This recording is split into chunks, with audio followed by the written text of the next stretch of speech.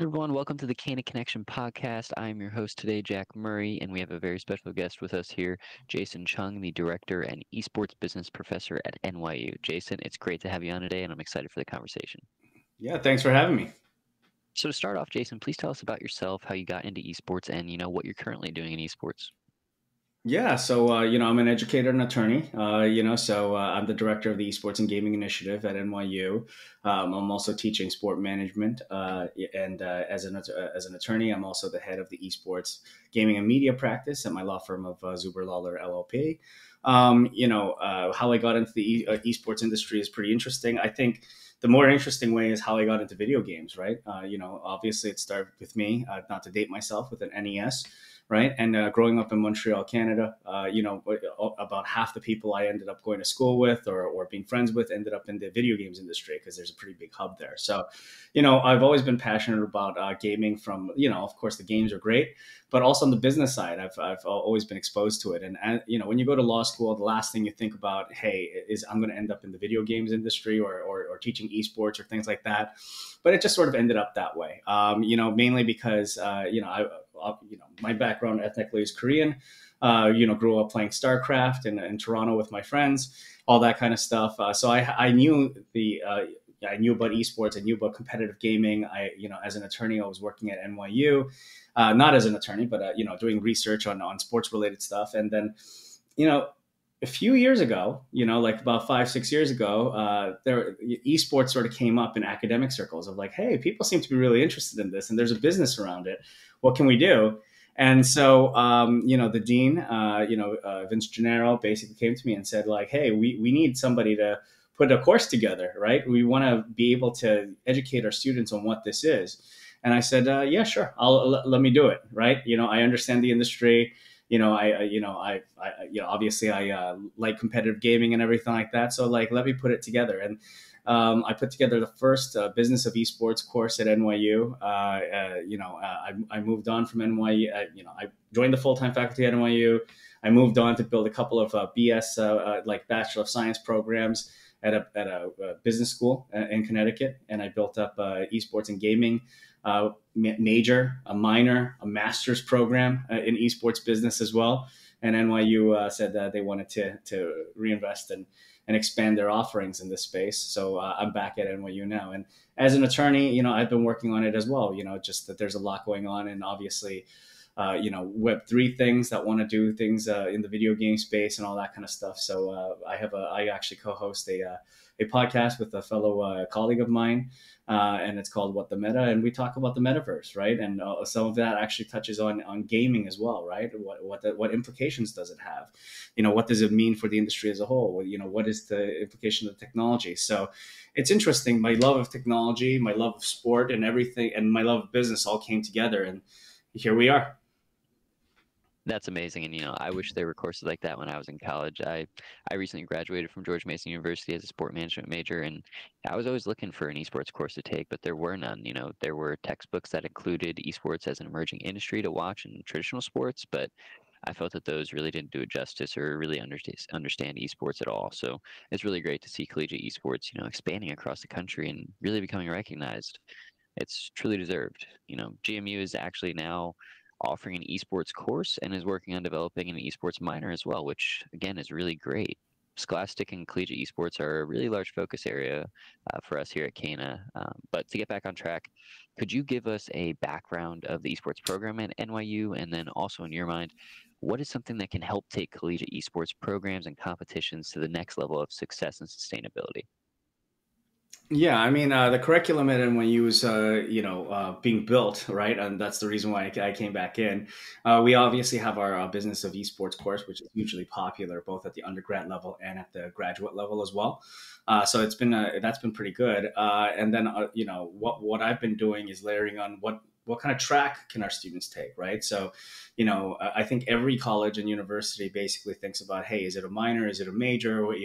Can we sustain everything like this? And having done a minor, and a master's program before, I thought, let's scale it up, right? At the end of the day, even finding people to teach this field well and holistically, people who can understand the business side as well as teach, it's difficult to find in any industry, right? So let's scale it up. And right now we're aiming for a track. And what I've also been doing is building up sort of advanced seminars and consulting courses for students, right? So, for instance, my graduate students this semester are working together with Sport5, which is a major sort of sport marketing agency, internationally. I think they say they have $1 billion in revenue a year, and they have an esports and gaming division. So we're actually working on a consulting course with them. We're actually doing working on a live case, doing an industry report, that kind of stuff for them. In the fall, we have a course with Red Bull, to figure out who New York City gamers are, and we'll also be doing a diversity, equity, and inclusion course. Not only as like a business responsibility or obligation, but really as a business opportunity. What does it mean for the sports industry? What does it mean for the esports industry? How can we use just a broader fandom to advance, these industries, right? I think for too long, we've just thought of it as some corporate social responsibility thing, but it's not. It's actually something that we can do business in. And so, these are the kinds of things that I'm bringing, a little bit of practical experiential learning for students, as well as, solid baseline of what is this, right? Because it's amazing. Some students come in, they know probably more than I do, right? In terms of the competitive scene, and, they know every minute sort of business or competitive transaction that occurred.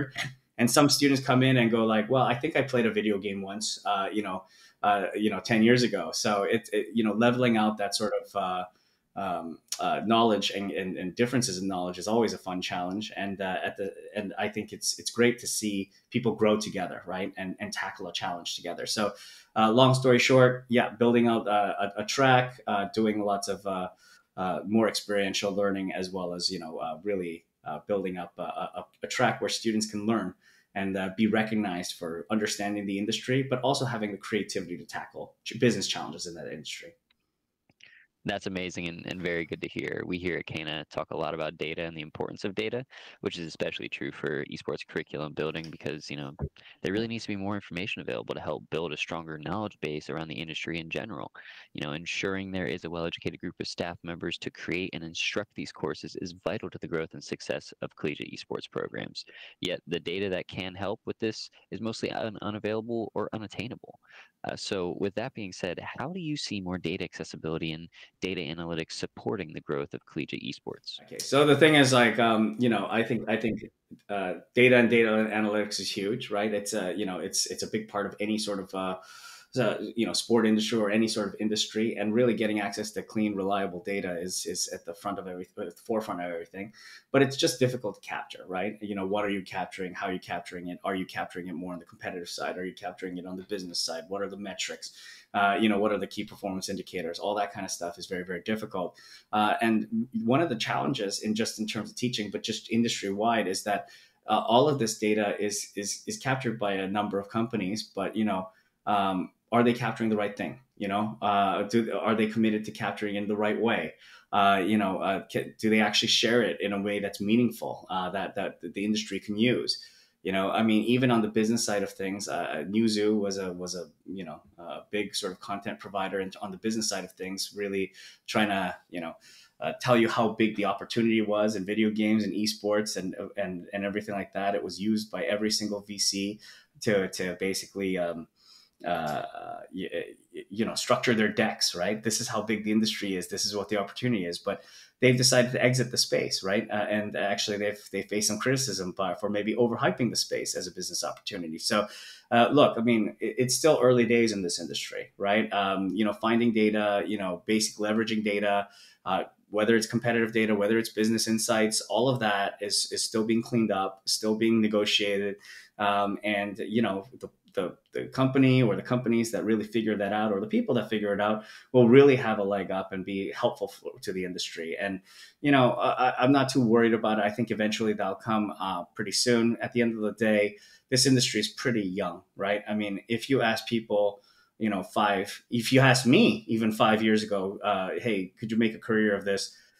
This did not exist 5 years ago, right? Like what I'm doing now, it just didn't exist. If you ask somebody, hey, would you want to do data analytics and esports 10 years ago, they would have said, what the hell are you talking about? What is esports, right? So, this is an evolution, and it's a very big business challenge, and it's a very big challenge on the competitive side, but it's something that is a natural challenge, and it's a continuous challenge, right? I mean, even if you think about traditional sport, you think about how people used to measure in Major League Baseball, how good a pitcher was, right? Wins, ERA, you know, uh, that was it, right? And as recently as the 90s, maybe the 2000s, and now it's whip, it's all different kinds of stuff. So, like, look, in terms of data, in terms of how it's presented, even how it's communicated to fans, how value is communicated, all that is a continuous negotiation process. And we're early days. So hopefully there'll be companies like yours that step up and really add a lot of value to this space. Well, that's our goal, right? So we don't want to be chaffed. We don't want to be just there trying to not provide valuable service to the industry. Yeah. So I'll actually give you an example. Like, for instance, it's important not just to have information, but like good information, right? Some of my students are working on on an industry report, right? Really demonstrating what they know about the industry. Problem is that there are so many badly designed, badly communicated data, but also like badly written clearly AI bot generated, articles online. So if you try to find information, you actually have to do more triage of, filtering out junk rather than actually collecting information. And that isn't good for anybody. You know what I mean? So, finding the information and being able to trust somebody with it, I think, is the most important part. And in building up that trust and being a good partner to the industry, as just always a constant challenge, right? And also differentiating between, the work and what you do versus, other places where you might not be as enthused about their product. I mean, that's obviously, I think, a constant challenge as well. Most definitely. Yeah, that's a great point. I think the entire industry knows that data accessibility and analytics are crucial to support the growth of esports and gaming. But other than that current issue, what are some other major issues you see with how the esports industry is currently structured or configured, and what are some silver linings to these issues?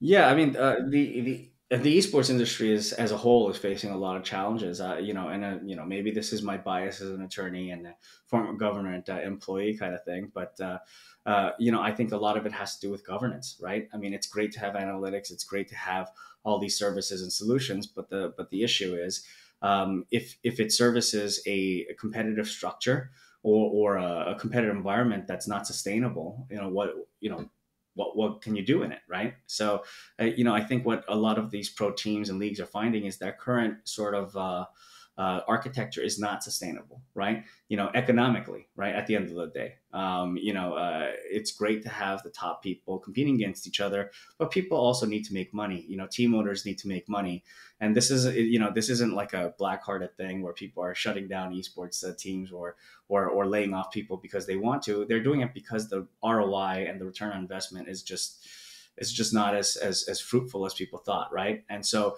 if we really want to provide these services and solutions to the industry also has to mature, right? And they have to be in a position to be financially viable for the next little while. But they also have to be in a position where it's professional enough that you can take these insights and actually do something with them. Right. If you just continue the way you're going and you just throw money at the wall and hope it sticks and, you just hope that it grows, you can grow out of the problem. I don't think we're at that point yet. Right. We actually need to do things like build the ecosystem, open up everything to different people, give comfort to sponsors and, media rights people and stuff like that who are going to sustain you financially. But then you also have to educate fans. Right. A lot of times, like, somebody will, cite a statistic at me, right? Like this person did this. And I'm like, I have no idea what you're talking about. Right. Because, educating the fandom has been kind of almost secondary. Like, the whole esports industry has been about servicing the hardcore player, the hardcore fan. Right. Like, really servicing, doubling down on who's already inside the ecosystem.